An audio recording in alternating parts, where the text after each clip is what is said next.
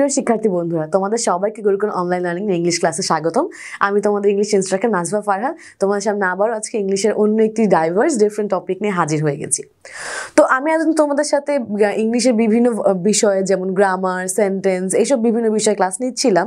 কিন্তু এগুলো করতে করতে গিয়ে আমার মনে হলো যে একটা নতুন ভাষা, ইংলিশ তো আমাদের নিজেদের ভাষা না, আমাদের নিজেদের ভাষা হচ্ছে বাংলা, কিন্তু আমরা ইংলিশ ভাষাটা ছোটবেলা থেকে স্কুল থেকে শিখে শিখে বড় হচ্ছি। কিন্তু তারপরেও কিন্তু প্রায় দেখা যায় যে আমরা ইংরেজিতে অনেকে দক্ষ হই না বা ভালো মতো বলতে পারি না, বা কেউ হয়তো বলতে ভালো পারি, লিখতে ভালো পারি না, আবার শুনে ঠিক মতো বুঝতে পারি না। এই সমস্যাগুলো কেন হয়? কারণ একটা ভাষা সম্পূর্ণ নতুন একটা জিনিস। নতুন একটা জিনিস যখন আমরা শিখি তখন ভাষার 4টা পিলার থাকে: reading, speaking, listening and writing. এই 4টা স্তম্ভ বা পিলারে যদি একজন মানুষ সমানভাবে দক্ষতা অর্জন করে তাহলে কিন্তু ইংরেজি কেন, যে কোনো ভাষাই অনেক সহজভাবে শেখা যায় এবং সেখানে অনেক বেশি ভালো করা যায়। তো সেটার উপর লক্ষ্য রেখে, সেটার উপর গুরুত্ব রেখেই আমি গুরুকুল থেকে আজকে ইংলিশ লার্নিং নামে একটি শর্ট ক্লাসের সেশন নিয়ে এসেছি, যেখানে আমরা কিভাবে ইংলিশ আরও ভালো মতো বলা যায়, আরও ভালো মতো লেখা যায়, কি করলে আমাদের ইংলিশ পড়াটা আরও ভালো হবে, আমরা আরও ভালো শুনে তাড়াতাড়ি বুঝতে পারবো, এইসব খুঁটিনাটি বিষয় নিয়ে আলোচনা করব। তো আজকে আমার ইংলিশ লার্নিংয়ের এই প্রথম ক্লাসের নাম হচ্ছে রিডিং। সো আমরা যখনই ইংলিশের বেসিক কথা আসি যে কেন আমাদের ইংলিশ রিডিংটা জানতে হবে। আমরা ক্লাসে রিডিং পড়ি, বিভিন্ন পত্রিকায় বা বিভিন্ন জায়গায় যখন ইংলিশ লেখা থাকে তখন আমাদের সেটা পড়ে বুঝতে হয়। এখন এই পড়াটা কেন গুরুত্বপূর্ণ? কারণ একটা ভাষা তো শুধু আমরা বলি না, মুখে শুধু কথা বলি না, আমরা ভাষাটার বিভিন্ন রূপ থাকে, বিভিন্নভাবে আমাদের সেটা বুঝে নিতে হয়। সো রিডিংটা কিন্তু শুধুমাত্র পড়ে না, রিডিংটা একটা কমিউনিকেশনের একটা মাধ্যম হয়ে দাঁড়ায়। এবং রিডিংটাই কিন্তু আমরা যে মুখে কথা বলি সেটার কিন্তু লিখিত রূপটাই রিডিং, যেটা আমাদের পড়ে বুঝতে হয়। তাই ইংলিশ সহ যে কোনো ভাষার জন্যই রিডিং অনেক গুরুত্বপূর্ণ। সো আমি 3টা সেন্টেন্স এখানে রেখেছি আমার স্লাইডে। এই 3টা সেন্টেন্স আপনাদের সাথে একটু পড়ে শোনাই। প্রথমটা I would love to have dinner with you. দ্বিতীয়টা where are you going? তৃতীয়টা how embarrassing is this for me?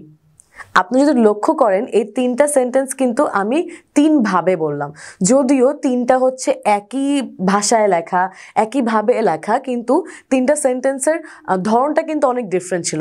আপনারা অবশ্যই কম বেশি সবাই ইংলিশ জানেন এবং দেখেই বুঝতে পারছেন যে প্রথমটাতে আমি একটা সাধারণভাবে কথা বলেছি, দ্বিতীয়টাতে একটা প্রশ্ন করেছি এবং তৃতীয়টাতে একটা আবেগসূচক কথা বলেছি এবং যেখানে আমি একটা লজ্জা পাওয়ার মতো একটা কথা বলেছি, how embarrassing is this for me. So এই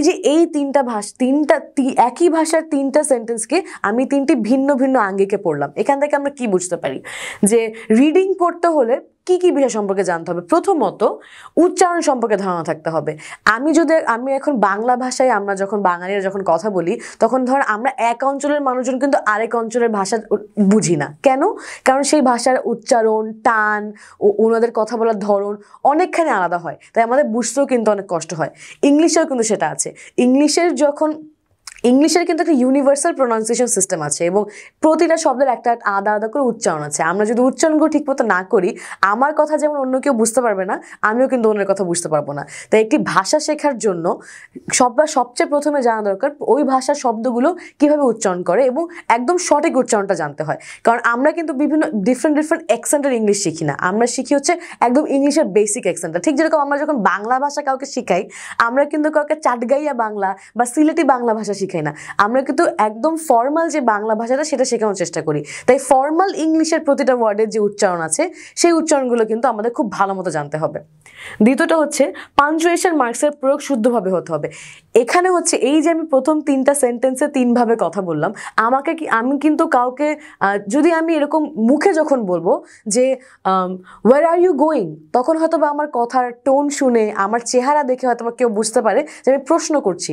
কিন্তু আমি যখন লিখে দেখাবো তখন আমার ইমোশনগুলো বোঝানোর কিন্তু একটাই মাত্র উপায়, সেটা পাঞ্চুয়েশন মার্ক।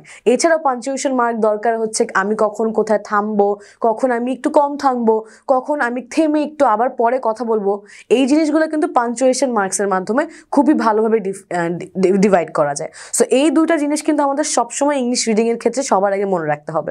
এখন যদি আমি আপনাদেরকে একটা রিডিং নিজে একটু পড়ে শোনাই, যে এই যে আমি একটা প্যারাগ্রাফ এখানে রেখেছি, এখানে আমি যে আগে 2টা কথা বললাম যে উচ্চারণ ঠিক থাকতে হবে এবং পাঞ্চুয়েশন মার্ক রাখতে হবে, সেগুলো সামঞ্জস্য বজায় রেখে আমি এই প্যারাগ্রাফটা এখন রিড করব।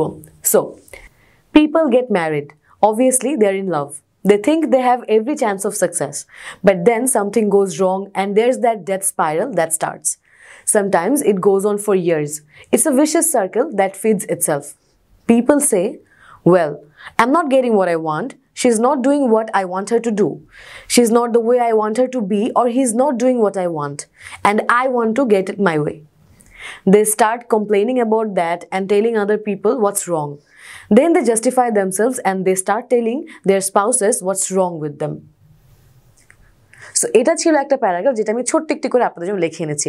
আপনি যদি খেয়াল করেন তাহলে দেখবেন যে প্রথমেই কিন্তু আমি পুরোপুরি খেয়াল রেখে যেন একটা উচ্চারণও যেন ভুল না হয়।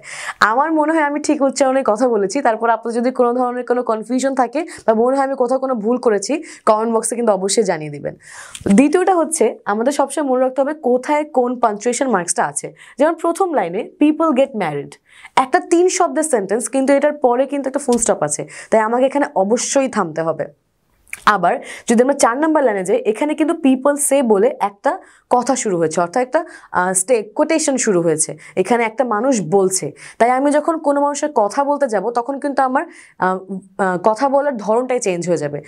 আমি তখন অন্যের হয়ে কথা বলছি, আমি একটা ক্যারেক্টার প্লে করছি। এই যে ছোটোখাটো নিয়মগুলো কিন্তু রিডিংয়ের ক্ষেত্রে খুবই ভ্যারি করে এবং খুবই গুরুত্বপূর্ণ। এখন সবচেয়ে বড় প্রশ্ন যখন আসে যে রিডিংটা আরও ভালো কিভাবে করা যায়। আমরা প্রত্যেকে কম বেশি ইংলিশ জানি এবং সেই অনুযায়ী ইংলিশ পড়তে পারি, কিন্তু অনেকে আবার যখন একটা বড় আর্টিকেল খুলে বসি বা নিউজ পেপারে যাই তখন হয়তো বা এত কঠিন ওয়ার্ড বুঝতে পারি না, উচ্চারণ জানি না। এই সংক্রান্ত রিডিংগুলো আরও কীভাবে ইমপ্রুভ করা যায় আমি আপনাদের জন্য কয়েকটা টিপসও রেডি করে এনেছি। প্রথমটা হচ্ছে প্রতিটি শব্দের শুদ্ধ উচ্চারণকে আয়ত্ত করতে হবে। একদম শুরু থেকে যেটা বলছিলাম যে উচ্চারণ খুবই খুবই খুবই ইম্পর্টেন্ট। প্রতিটি শব্দের উচ্চারণ সঠিকভাবে জানতেই হবে, কারণ নাহলে আপনার কথাটাই কিন্তু অনেকে ভুল বুঝবে বা আপনি একটা জিনিস ভুল জানবেন। এটা কিভাবে করা যাবে? বিভিন্ন উপায় আছে। প্রথমত হচ্ছে ডিকশনারিতে কিন্তু আমরা যদি ডিকশনারি দেখি, English to Bangla, Bangla to English, যেটা দেখি প্রতিটা শব্দের পাশে কিন্তু ওই উচ্চারণটা আলাদা করে লেখা থাকে। তো সেইটা দেখে গেলে কিন্তু আপনি সঠিক উচ্চারণটা জানতে পারছেন। আবার এখন যদি আপনি গুগলে কোনো ওয়ার্ড লেখেন, সেটা কিন্তু একটা ভয়েস অপশন থাকে। আপনি যদি ভয়েসটা অন করেন, সেখানে কিন্তু প্রতিটা ওয়ার্ডের উচ্চারণগুলো ওই অটোমেটিক্যালি ভয়েসে শোনা যায়। তখন কিন্তু আপনি একদম ঠিক উচ্চারণটা জানতে পারছেন। এছাড়াও আপনি যখন বিভিন্ন মুভি সিরিজ দেখবেন, সেই ভাষার অ্যাকসেন্ট অনুযায়ী, যেমন ব্রিটিশ কোনো মুভি দেখলে কিন্তু আপনি ব্রিটিশ উচ্চারণটা শিখবেন, ইউএসের কোনো মুভি দেখলে আপনি ইউএস উচ্চারণটা শিখবেন। আপনি যদি টার্গেট করেন যে আমি ব্রিটিশ অ্যাকসেন্টেই সব ওয়ার্ড শিখতে চাই, তখন কিন্তু আপনি সেগুলো থেকেও সাহায্য পেতে পারেন। কিন্তু মূল কথাটা হচ্ছে আপনাকে উচ্চারণটা অবশ্যই আয়ত্ত করতে হবে, নাহলে কোনোভাবেই আপনার রিডিং ভালো হওয়া সম্ভব না। কারণ রিডিং ভালো হওয়ার সর্বপ্রথম শর্তই এটা যে আপনাকে সবকিছু ভালো এবং সুন্দর করে সঠিকভাবে উচ্চারণ করতে হবে। দ্বিতীয়টি হচ্ছে পড়ার জন্য সুন্দর পরিবেশ সৃষ্টি করতে হবে। এখন আপনার মনে হতে পারে সুন্দর পরিবেশ কীভাবে সৃষ্টি করব? আসলে আপনাদের বুঝতে হবে, আমরা একটা বাংলা লেখা বা বাংলা ছবি বা বাংলা সিনেমা যত সহজাতভাবে দেখি, ইংরেজিতে কিন্তু আমাদের জন্য নেওয়া কঠিন। ইনফ্যাক্ট আমরা জোর করে এটা পড়ি। পড়াশোনার জিনিস তো কখনোই খুব একটা আনন্দদায়ক আসলে হয় না। সো এই জন্যই কিন্তু এখানে আপনি যখন নতুন একটা ভাষা শিখছেন, তখন কিন্তু এক্সপিরিয়েন্সটাকে আরও অনেক বেশি আনন্দদায়ক করতে হবে, আর অনেক বেশি আপনার জন্য উৎফুল্লময় করতে হবে। কেন? কারণ আপনি যখন পড়তে বসবেন, ধরুন আপনি আজকে একটা ইংরেজি বই পড়বেন, এই বইটা জাস্ট এক জায়গায় দাঁড়িয়ে বা টেবিলের উপর বসে বা টেবিলের উপর বইটা রেখে চেয়ারের উপর বসে এইভাবে পড়ার চেয়ে, যদি ধরেন আজকে আপনি সুন্দর একটা বিকালে বারান্দায় চেয়ার নিয়ে বসে হাতে 1 কাপ চা নিয়ে তারপর যদি চেয়ারে হেলান দিয়ে আস্তে আস্তে বইটা পড়েন, তখন কিন্তু আপনার পড়তে আরও বেশি ভালো লাগবে। আপনার যদি গান শুনতে ভালো লাগে, আপনি হালকা লো মিউজিকে গানও ছেড়ে রাখতে পারেন। এটা পুরোপুরি আপনার উপর ডিপেন্ড করে যে কোন এনভায়রনমেন্টকে আপনি বেশি প্রেফার করেন। আপনারা সেই এনভায়রনমেন্ট ক্রিয়েট করে, সেই অ্যাম্বিয়েন্স ক্রিয়েট করে যদি বই পড়তে বসেন বা যে কোনো কিছু পেপার পড়তে বসেন, সেটা কিন্তু অনেক বেশি আনন্দদায়ক হয়ে যাবে এবং আপনার কিন্তু শিখতে ইচ্ছা করবে, আরও পড়তে ইচ্ছা করবে, আরও অনেক বেশি ভালো লাগবে। সো এটা কিন্তু অবশ্যই ট্রাই করে দেখতে পারেন যে নিজের মতো করে, নিজের পছন্দ মতো একটা পরিবেশ তৈরি করে তারপর পড়তে বসা।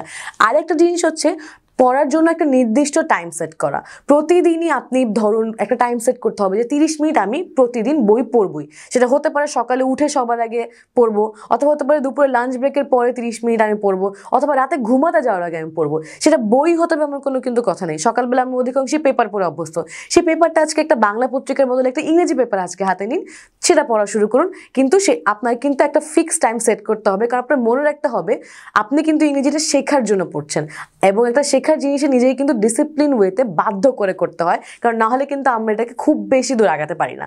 সো একটা ফিক্সড টাইম সেট করে একটা ডিসিপ্লিন ওয়েতে ইংরেজি পড়ার নিয়মিত অভ্যাস করতে হবে। তৃতীয়ত, অনেক বেশি করে পড়তে হবে। পড়া নিয়ে কথা বলছিলাম, কিন্তু অনেক বেশি পড়াটা কি? অনেক বেশি পড়া মানে কিন্তু এই না যে আপনাকে সারাদিন বই টই নিয়ে বসে থাকতে হবে। ইনফ্যাক্ট বই পড়তে হবে কোনো কথা নেই, নিউজ পেপার হতে পারে, কোনো ভালো আর্টিকেল হতে পারে, ইভেন আপনার কমিক বুক পড়তে ভালো লাগলে সেটাও হতে পারে। যে কোনো কিছু, এনিথিং ইন ইংলিশ আপনি যদি পড়তে ভালো লাগে আপনি যে কোনো কিছু পড়তে পারেন। অনেকে অনেক ক্লাস করে, অনেক কোর্স করে, সেগুলো করা যায়, কিন্তু মূল আইডিয়াটা হচ্ছে যে আপনি সবসময় এমন কিছু করবেন বা এত রেগুলারলি এটা করবেন যেন আপনি সবসময় কিছু না কিছু পড়তে থাকেন। রেগুলার একটা জিনিসই আপনি পড়তে থাকবেন। যেমন আমি কিন্তু ব্যক্তিগতভাবে যখন বাসে জ্যামে বসে থাকি তখন পড়তে অনেক পছন্দ করি, কারণ তখন আমার টাইমটা ইউটিলাইজও হয়, আমার বই পড়াটা ছাড়া কিছু করারও থাকে না, এবং আমার বাসে বসে পড়তে ভালোও লাগে। সো এই জন্য আপনার যখন যেইভাবে যেটা ভালো লাগবে, আপনার যদি কমিক বুক ভালো লাগে আপনি কমিক বুক পড়েন, আর্টিকেল ভালো লাগলে আর্টিকেল পড়েন, কিন্তু অনেক অনেক বেশি পড়তে হবে। পত্রিকা পড়তে হবে। পত্রিকার কথাটা আমি আলাদা করে এখানে লিখেছি এই কারণে, কারণ পত্রিকা আমাদের জন্য খুবই গুরুত্বপূর্ণ একটা জিনিস, এবং পত্রিকায় যে ধরনের ইংরেজি ইউজ করা হয় এরকম ফর্মাল অনেক সুন্দর ইংলিশ, অনেক একাডেমিক ইংলিশ কিন্তু আমরা সবসময় সব জায়গায় পাই না। অনেক সময় অনেক বিলবোর্ডেও অনেক ইংলিশ লেখা থাকে, মুভিতেও অনেক ইংলিশ কথা বলা হয়, কিন্তু পত্রিকায় যে ইংলিশগুলো থাকে সেটা একই সাথে যেরকম আমাদেরকে আমাদের চারপাশ সম্পর্কে ধারণা দেয় এবং সেই সাথে ওই সময়ে যে ইংলিশগুলো রেগুলারলি ইউজ হচ্ছে আরেকটু সফিস্টিকেটেড ইংলিশ, সেগুলো কিন্তু পত্রিকায় থাকে। তাই পত্রিকাটা অনেক বেশি মনোযোগ দিয়ে পড়া উচিত, এবং পুরো পত্রিকাটি ভালো মতো ডিটেইলে পড়া উচিত যেন আপনার রিডিং স্কিল আরও ভালো হয়। সবশেষ, অনেক দ্রুত পড়তে হবে, বারবার পড়তে হবে। দ্রুত পড়ার ব্যাপারটা এই কারণে, কারণ আপনি যত দ্রুত পড়তে পারবেন একটা সেন্টেন্স, তার মানে হচ্ছে আপনি তত সেই বাক্যটি পড়তে গিয়ে কম আটকাচ্ছেন, তার মানে আপনার রিডিং স্কিল আরও অনেক বেশি ভালো হচ্ছে। তাই আপনি যত তাড়াতাড়ি পড়বেন, দ্রুত পড়বেন, বারবার পড়বেন, আবার বলবেন, আপনার কিন্তু রিডিং স্কিলটা অনেক অনেক বেশি ফ্লুয়েন্ট হবে, অনেক বেশি ভালো হবে। সো এই ছিল আজকে রিডিং বিষয়ে আমাদের ক্লাস এই পর্যন্তই। পরবর্তী ক্লাসে ইংলিশ লার্নিংয়ের আরেক নতুন টপিক নিয়ে আপনার সাথে আবার দেখা হবে। ততক্ষণ পর্যন্ত গুরুকুল অনলাইন লার্নিংয়ের সাথেই থাকুন।